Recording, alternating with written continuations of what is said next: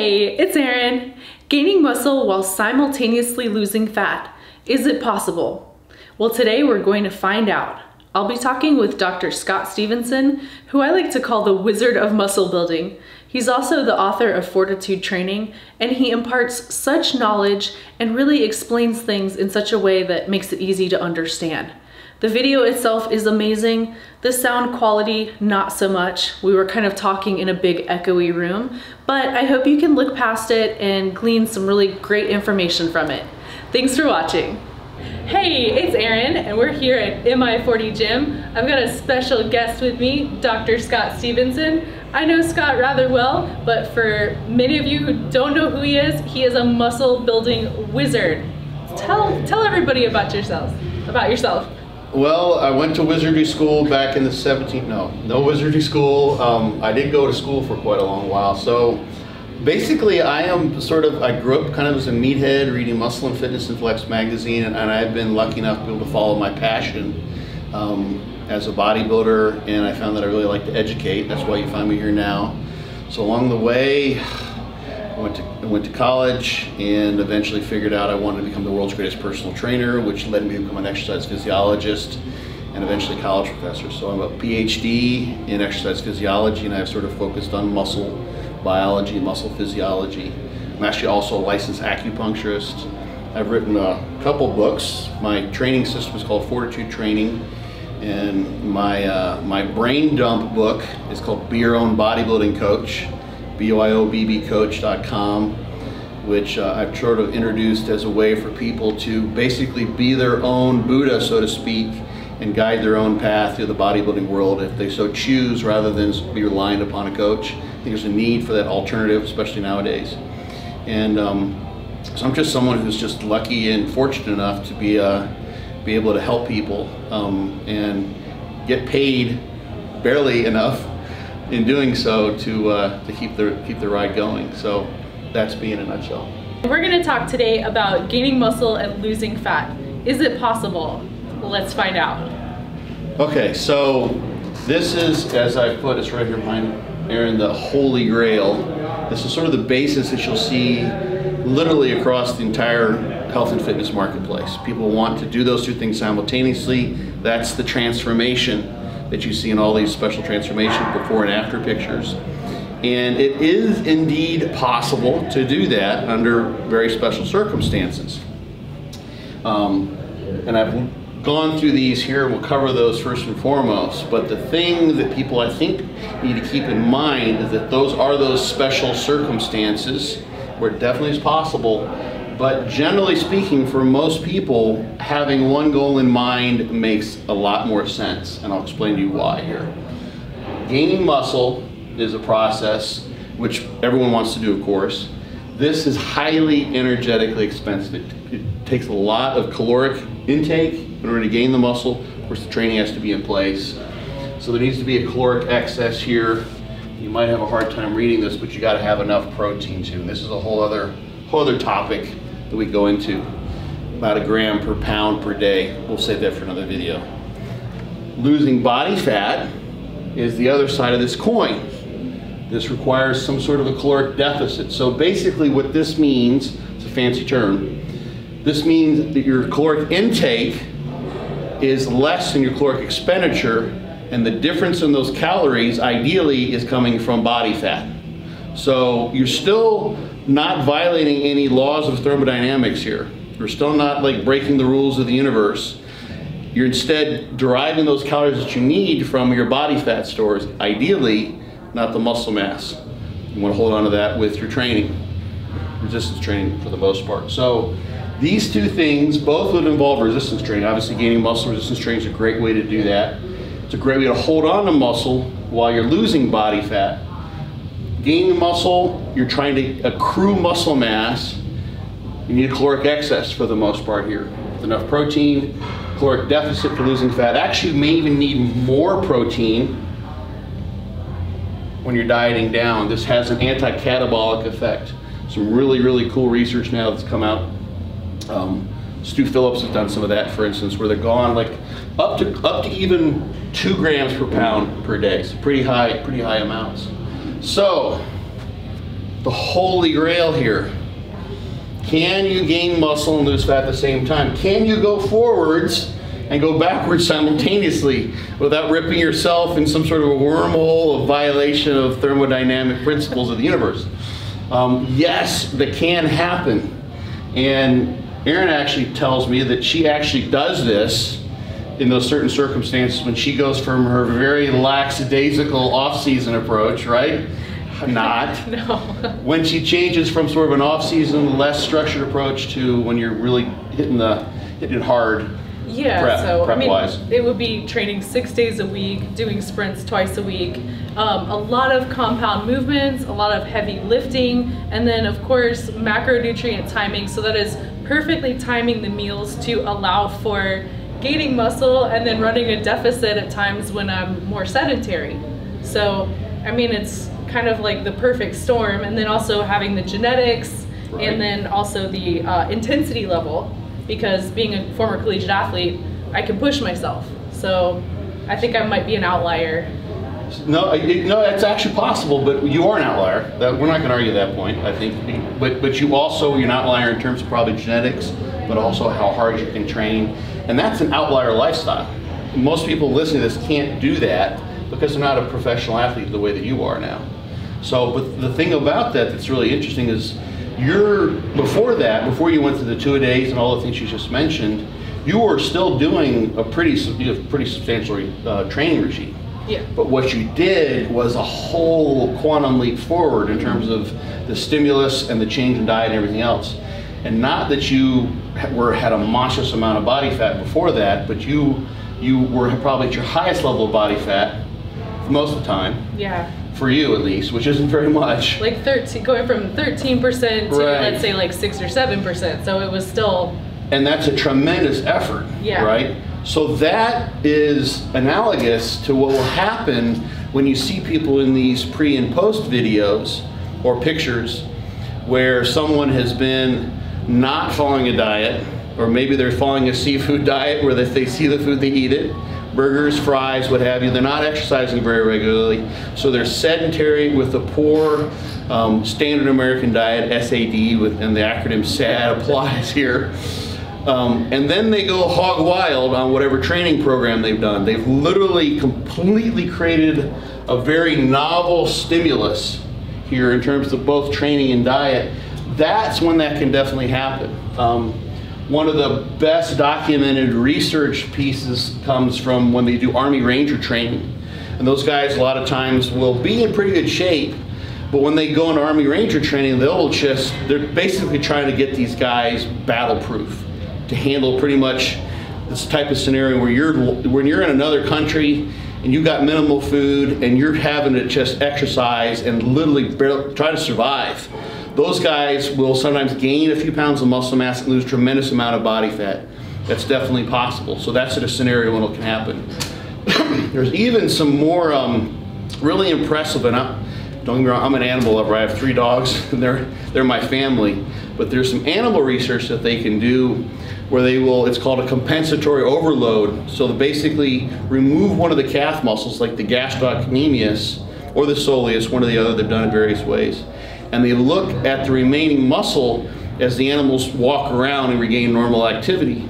And that remaining muscle will grow like crazy because it's a huge increase in its training stimulus, going from basically losing maybe half the muscle mass of the calf. The other muscle has to compensate, and it does so by hypertrophy. You can actually see that happen when those animals aren't given any food. It will still happen. You can actually remove testosterone from those animals. You can remove insulin from those animals. You can take out the pituitary from them. So they've got no growth hormone, they've got no thyroid, they got nothing. That muscle will still grow. And it's not happening magically. It's because the stimulus is so intense, and the protein from the other muscles is being released as they're broken down in this starvation scenario and then taken up in that muscle mass. So it's possible to increase muscle mass in the worst case scenarios. Now, of course, you would never do that, but that's sort of a very isolated scientific sort of microscope into what muscle can do when it's really exposed to tremendous overload type of stimulus. So novel stimulus, you can gain muscle and lose fat at the same time. So if you've done what Erin has done, where she just ups the ante, or if you're a newbie to training, or you're increasing your training and diet effort substantially, and of course there's pharmacology too. That'll happen with bodybuilders who use a lot of PEDs and they can grow into a show, so to speak. So this can happen. So the question is, are you a newbie to training? Are you Erin Stern? You're going from your off season, slacking off, not, to, oh my gosh, I'm going for the gusto, I'm trying to become the absolute best in the world. Do you fit into any of these different scenarios here? So these are the types of things where this can actually happen. But for most people, these are the same things you're going to do whether you're trying to gain muscle or lose fat. What you're going to do is focus on one or the other. If you want to gain muscle mass, for instance, if you're very skinny, and sometimes this holds for women too. There's some women who are just really, really rail thin and they want to gain muscle mass.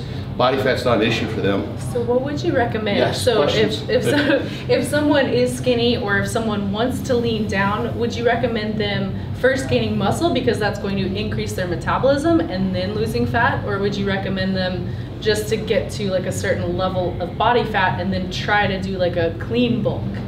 Most people are going to want body fat loss. Like that's most scenarios. If someone, I would say pick one of the two. And the nice thing is, in both cases, you're going to do a lot of the same things. You're still going to train hard. But what's easier? Is it easier to gain muscle first and then lose fat? Oh, that depends on the person. Yeah. So some people can't gain muscle to save their lives. And there's a set of studies that were done up in Canada where they took twins, they sequestered them in a clinic, and one of the studies they overfed them. They figured out what their baseline caloric intake was. And then they said, okay, you're gonna eat 1,000 calories a day beyond that, 6 out of 7 days a week for about 3 months. That's a lot. That's being full. And the other set of studies, different twins, some fraternal, some identical. So their genes were very similar, fraternal like brother and sister. But the identical genes were the same. They said, okay, we're gonna cut your calories back from that maintenance level. We're going to make you do 500 calories worth of exercise on a cycle ergometer. So they quantified it. Okay. And there was no cheating. There was like no sneaking in Snickers bars from the outside. Like, there was no like stuff people were handing, cupcakes through the window. It was all completely controlled. So you would think, right? Everyone's with the same amount of body fat. I wouldn't think because you've got the gut biome and then you also have NEAT. So. I mean, you've got some things that... Yes, there's all sorts of things that can happen there. And some of that is going to be genetics. And the genetics is determine your NEAT too. If you know some twins, there's some people are just kind of like, I just assume to sit around and work the clicker all day long. And some people can't sit still for more than 5 seconds. That's NEAT, right? And microbiome was variations too. There's a whole bunch of things. So what they found is like about a 3-fold range in the overfeeding study and in the underfeeding study, and how much weight was gained or lost, respectively. All over the place. So like, you look at the twins, like one twin pair, identical twin pair, they might have gained like 10 or 12 pounds. Another twin pair, 15, 20, 25 pounds. And if the NEAT was the same, the microbiome was the same, and the genetics were the same, it's the same calories, right? Yeah. But it wasn't the same. So yes. I wonder, is there like a baseline that you could go by? You say a gram of protein per pound of body weight. When someone's trying to gain muscle, should they focus on a certain percentage of carbs and a certain percentage of fats? Let's try to break it down and make it. Yeah. So that's the thing that you get, first of all, from those set of studies, is that some people gain weight easily, some people won't. So that's the hard thing. So some people, I've had clients people that are relatively light and they're eating 6,000 calories a day and they're not gaining any weight. But some people they'd be rolling through the doors at that. They would be so big because that would be a tremendous excess for them. So it will depend on the person and how they respond, let's say in the case of trying to gain, to the increments in their, and this is where increments in their diet. So this is where you have to like watch as things go on. Some people, and I've had clients like this too, you add 300 calories a day. So that's not very much over the course of a week, and that gets them gaining really rapidly. And then you pay attention to how fast is the muscle coming on versus the fat, and then you have to subjectively say, okay, is this too fast for me, or is this too much, or is it too slow? Like some people, like, I don't care, I just want to get guys, I just want to be as big as possible. Give me all the muscle mass. I don't care how fat I get. It doesn't matter to them. Women are like, no, I don't want to get hardly any extra body fat. I want this to be as much muscle as possible. So you have to go more slowly in that case. Now, when you say you add calories, do you add protein and carbs, or do you add like a blend? How does that usually work? There's a lot of this. Now we're getting all sorts of different videos, but this gram per pound is a place to stay. You can eat almost as much protein as you possibly could, and you will not gain any body fat. I've tried this. Yes, I've eaten up to like 4 grams of protein per pound of body weight, and I feel like my metabolism is the thermal effect of food, right? Like metabolism's going, I'm like sweating, and how possible is it? Because I get the question of converting protein to body fat is very, like, I mean, can it be done? Obviously it can be done, but the best set of studies were done by Jose Antonio, just here in, you probably know Joey, So, and they went up to like 3.4 and like 4.3 grams per kilogram, so above 2, and no impact on muscle mass or body fat, nothing. It basically just got burned off, essentially. I mean, if you were just like infusing someone with amino acids constantly, or they were eating like 8 grams per pound, eventually you would have to. Or your kidneys would be like, oh. Yeah, your GI would probably give out before your kidneys. I would imagine it'd just be awful. So that can be a problem. Here's the other thing: is they did a peanut butter study. And sign me up for that. Yeah, well, it was all they had gains. It was all body fat. Even though peanut butters, people say I'm using peanut butter as my protein source. No, it's not a great protein. There's some protein in there. It's not really a complete protein. But when they added protein, or peanut butter, I forget how much the calories were, but basically they did a pretty good job of accounting the excess calories from peanut butter, went right to body fat. It was basically a 1-to-1, 100% conversion. Peanut butter calories go to body fat calories. And that fits with the thermic effect of feeding too. Because fat has a very low thermic effect of feeding. Carbohydrate burns off much more readily, and protein much more than that. So we're talking like 3%, something like that for fat. It's like 8 to 10, or like 8, 7 or 8, I think, for carbs, and then over 20% for protein in terms of the calories that are expended in just digesting and assimilating those different macros. So when you're trying to gain, you would just recommend adding, let's say, like 200 calories per day, and do it like for a week or 2, and just kind of see what happens. Yeah. Some people they'll have a little bit of a metabolic adaptation. They'll also have that NEAT effect. Yeah, so they start fidgeting. They start fidgeting around, moving around. I mean, some people will know that they're eating more, and it'll consciously affect things. Maybe they'll get more energized too. Yeah, the workouts will be better. Yeah. The workouts will be better. They might be able to increase their training volume, and they're more active during the day, and then they'll burn that off. So they might have to like move things up pretty rapid. It's a titration was the word I was going to say before. Literally, you'll have to titrate based on what you see in the gym. And you can use body comp. You can use, obviously, you can use scale weight. You can use, which isn't the best one, you can use some pictures, like skin folds, pictures. Strength in the gym. Strength in the gym will be a really good indicator of muscle mass. Skin folds, the way I do it with people is pick the spots where you hold the fat and pinch them. You don't have to get an estimate, like you don't have to say it's going to be, okay, my estimated body fat percentage is 21% or 19 or 30 or 7. Just look at those numbers. How big the pinches are. And how big the pinches are going. And then, in the grand scheme of things, we can break it down and be really scientific, but we are creatures of immediate gratification. And this is really all about looking good. It's how you feel in the body that you're creating. And people will self-limit. And I see this all the time. It's like, okay, everything's going good, and then the jeans are getting a little tight, and like, I don't want to buy new jeans. Even subconsciously, they will start doing things, subconsciously to increase caloric expenditure. Or they won't eat that food, or like there's a little bit left in the plate, and they'll just put it in the dishwasher, they'll clean it off, things they don't know, and they'll just stop making gains.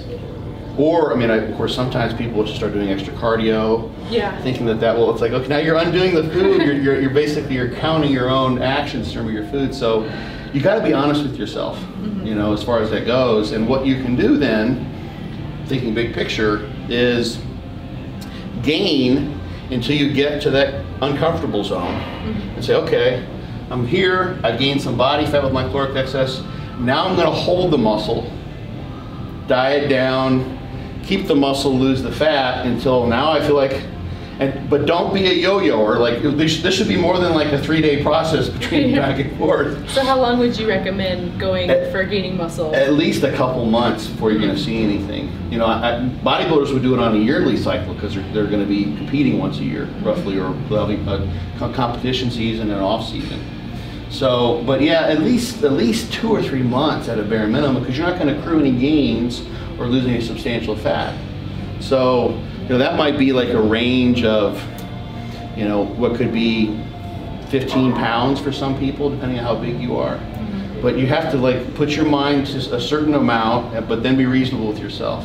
Having a good coach, having someone say, you know, you look fine, and you know, body dysmorphia is, we all have a little bit of it. I mean, look at us. We've obviously got the average person. They obviously have body dysmorphia. Look at them, right? Right. So we do. So you have to keep that in mind. Be reasonable with yourself. But those are really good questions. We've talked a lot about gaining muscle. Yes. Now we're going to talk about how to lose fat and how to reveal that masterpiece that you've been working on. So keep it simple, silly. Keep it simple, silly is nice. It applies here. Basically, you're training hard. You're training in a progressive overload fashion here when you're trying to gain muscle. You're not going to be able to gain in terms of strength in the same way when you've got this caloric deficit in place. But you're still going to train with the same things in mind. The thing that's going to happen is your recovery is going to be less. So you're still training in a way that in the same way you would to put on muscle. You just can't, and you have to train smart, which means you train relative to your recovery level. What I like to say, and I take this from a friend of mine, Dante Trudell, he used to say it, I say it in one of my books, Dance with the One Who Brung Ya, is if you trained with heavy weights and hard, and that's what allowed you to gain your muscle, stick with that some semblance of that same training approach when you're trying to lose fat. You're dancing with the one who brung you the muscle, so keep dancing with that person so you can keep the muscle, and just change your diet. Potentially do cardio if you need to. I'm not a big fan of cardio. That's another topic we can cover. So, but you can't obviously make gigantic gains in strength, so you'll have to be smart about it and perhaps vary your exercises more often. You'll plateau more frequently. Your volume will be less, but still train hard and of course safe. Don't try to do singles and doubles and triples when your calories are really, really low. Don't ask for injury in the gym, but train as best you possibly can with whatever training regime and strategy you use to gain the muscle, and just adjust the diet so that you've got this. This has to be in place for that caloric deficit to happen, or the fat loss to happen. You have to have the caloric deficit in place. So would you recommend lifting heavy? Like if you've lifted heavy gaining muscle, you want to lift heavy losing fat. What about sets and reps? Because I know a lot of people when they go to lose fat, they all of a sudden decrease the amount of weight and then they're upping the reps and they're doing like 20, 30 reps of, you know, any given exercise. Yeah. What does that do to like stress, cortisol levels? Like it doesn't fit with the dance with one who brung you idea. Actually, there's a little bit of literature when you look at like circuit training, which is what that kind of approach is, where literally you try to weight train with the idea of expending as much energy as you can. You don't really get very high in terms of your caloric expenditure. It's only like 55–60% of VO2 max, which is, and that's in the gym going all out. That's probably at or maybe even below what you do if you're doing cardio. So your energy expenditure isn't very high. What you're losing out on is the heavy loading, the tension, and the things that put on that muscle mass. So you can ask yourself that question, or the question, would you train that way to gain muscle mass? No. So what people are doing there is trying to use the weight training as a way to expend calories. It's cardio, and it's not a very good form of cardio. The data is there. Mike Stone did this research a while ago. It's the study I'm thinking about. So you can do cardio, which I'm not a big fan of, or do increase your NEAT, which I am a huge fan of. I work on my Jeep, I walk my dogs, I do stuff around my house, all those sorts of, I do fun things. Actually, it's interesting, like when I diet down, I end up doing like becoming more active and doing more fun things. If you're a woman who likes to shop, go to the mall and window shop. Like do the things that get you out and get you active. Bowling with friends where you're getting up and moving around. Those things which you tend not to do are a great way to expend more energy. Keeps your mind off of eating too. Absolutely, keeps you occupied. Otherwise you're just sitting at home thinking, I can't wait till my next meal, I'm so hungry. It's not good, that doesn't help. When I've got a project, my mind gets totally focused on that.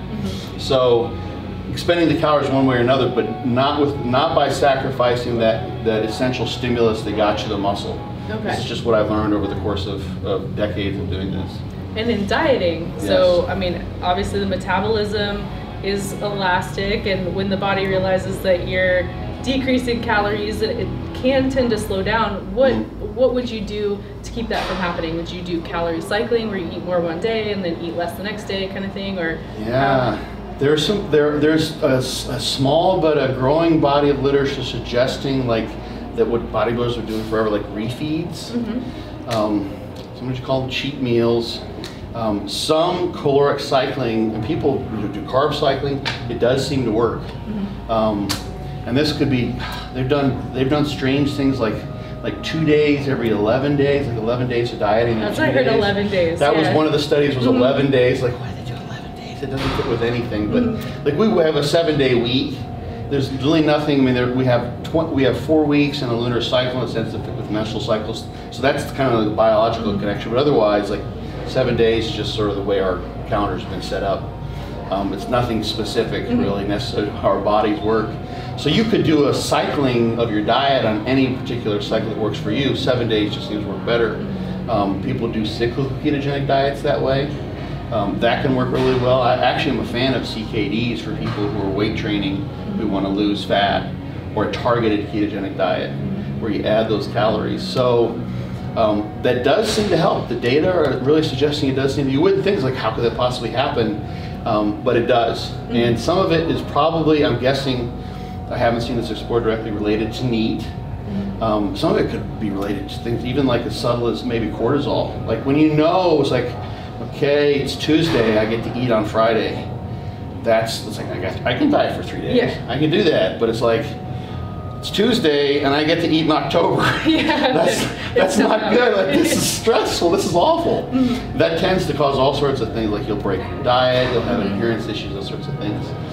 There's also the carving up that comes with that, which means more glycogen in the muscle, means you can train harder. If you can train harder, you have a better stimulus for holding the muscle. And if you can hold the muscle mass, that's going to help actually make you look better in general, but it's help with your metabolism too. Cool. Plus you feel better. Yeah, so when you decrease your calories, you would recommend keeping your protein high and maybe just kind of manipulating the carbs and the fats? Or? Yeah, in fact the protein can go up. Okay. It can even go higher. This is what I mentioned Stu Phillips earlier in the video. Yeah, he's done there's some other studies that are coming out now. Higher is better. And yeah, actually one of those studies, this was in, I think, untrained people. It's a very short study, the one I'm thinking of. It's only 4 weeks, but there was an increase in fat-free mass with the high protein. And that, because novel stimulus, this sort of scenario, but it can be done. Then you have to look at as far as whether you drop fat or carbs. You want to have enough carbs so that you're able to maintain glycogen for your training. So that would be a matter of what kind of training are you doing? Are you a high volume trainer where you need those carbs, or are you doing like sort of a high intensity regime where you're doing like 1 or 2 sets and you don't have a glycogen need so much for performance in the gym? In that case, you could bring your carbs down. You still want to refeed though with some carbs. There's reasons for filling up the muscle, volumizing the muscle. You can imagine if you've got a muscle, just think sort of teleological here from the perspective of a muscle cell is like, so am I going to be anabolic when I don't have any glycogen around? No. I'm all shrunken down, I'm small, I'm like, no, this isn't a good thing. So you want to have some glycogen there, and so you want to refeed at least periodically enough. I don't suggest people would train more than twice without having some sort of a glycogen refilling, even if they're like on a ketogenic diet. But if you're eating like a Pritikin style, like low fat diet, which a lot of women do really well with, well then you don't have any fat to cut out, so you're gonna have to drop your carbs. So that question answers itself pretty much. So the question, another question I get with carb intake is if someone is planning, let's say like a heavy leg day, they're running a caloric deficit, they're trying to lose fat, do they carb up the day before the heavy leg day, or do they carb up the day of the heavy leg day? Let's say they're training at like noon. So some people feel good, like especially people who do well on a ketogenic diet because of the mental clarity. When they take in the carbs, they get sluggish. So I mean, and if you like done like a carb up for a show, you're like 2 or 3 meals in, you're hungry and you just want to sleep and eat, like there's nothing else. You don't want to go train, that's it. That's not a good time. So that carving up early on is probably not going to be the best choice for someone who has that experience.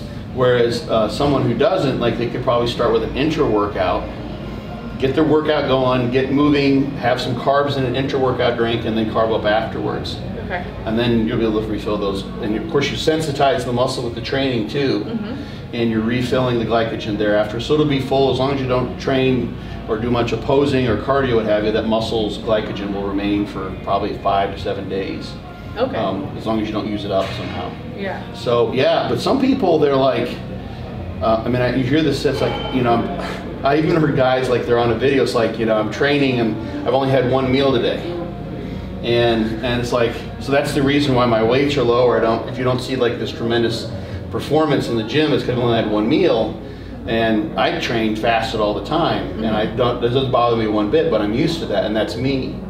So some people will be better off having a big food day beforehand, so that they feel full and ready and like kind of fueled up, so to speak, at least psychologically, and then they can hit it hard. That's a good, like, this is a side topic, but as far as gaining muscle, let's say the legs is something you really want to grow, you could structure your diet. Actually, this fits with the diet too. So let's say someone has, they want to keep their leg mass. It's a woman who wants to keep leg mass more than anything. Upper body doesn't matter so much. And they've got a period of the week when they're going to refeed and add calories. The rest of the week is really kind of deficit devoted. That would be the time, the day before, add the food then, and the day of the leg training. Or maybe the day of the leg training the next day. So they've really sequenced that food. This is a global sort of nutrient timing approach. So the food is put in place around that training so that you've got recovery and support for the training of the muscle that you really want to hold on to, the muscle mass the best with. So, and the rest of the time it's like, I don't care about my biceps or my back or whatever. Right. So I can be in a deficit and sacrifice that muscle, but I'm going to make sure that my legs have plenty of fuel for the training and plenty of recovery energy for rebuilding after the training session. Cool. So that's a good question though. Yeah. Makes sense, and people ask that all the time. And so just like with losing fat, I guess it's not possible to spot reduce. But kind of what you're saying with the keeping muscle, it's possible to really feed the body and maintain muscle in certain areas. Yeah, you can preferentially hold on to muscle mass to a certain degree if you sequence your diet in that way.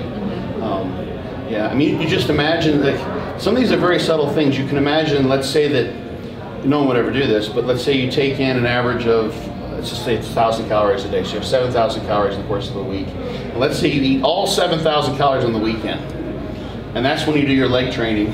It's 500 calories in and afterwards, and all your other training happens the other days. Those other days happen on the background of complete starvation. That muscle, you would expect that muscle mass is not going to do very well, whereas the leg training muscle mass would probably do better. It's got all the calories around it. The whole training is set up around, you can train harder because you've got the food in you, you feel better. Those other days would be awful. That's an extreme, you would never do that of course, but conceptually that gets the idea across that the timing can make a difference. It's just what I've seen. So cool. Yeah. We didn't cover hardly anything. I feel like we just like scratched the surface here. Well, there's so much. I think we went over a good overview, and it kind of opens the door for a lot of specific questions, and then we can do some more videos in the future. Absolutely. Yeah. So if you guys have specific questions, let us know in the comments below, and we'll do separate videos for those. But the key takeaways are, if you want to gain muscle, you have to be in a caloric excess. And if you want to lose fat, you have to be in a caloric deficit. So you can't ride 2 horses with one butt. You gotta choose one and stick with it, and then switch gears and go to the next one. So Yeah, thanks for watching. Until next time, train hard, y'all. Thank you. Do you have any other fitness questions that you're just dying to know the answer to? If so, please comment below and we will make it happen and we'll find the answers for you. Please consider subscribing and don't forget to click that little bell. You'll be the first to know whenever a new video comes out. Thanks for watching, and until next time, train smart and train hard, y'all.